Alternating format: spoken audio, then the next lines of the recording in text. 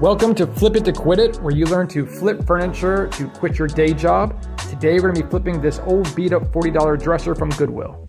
First I filled in all holes and cracks using plastic wood. Then I started taking off the hardware and I glued any pieces of wood that needed to be reattached. Wipe the excess glue and secure the wood before it dries. Next I sanded the exterior surface until it was smooth.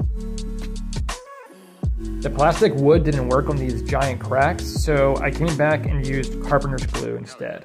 A day later, I returned and I sanded down the excess glue. Next, I used a screwdriver to reshape these drawer grooves. Okay, now it's time for the fun part. We start painting.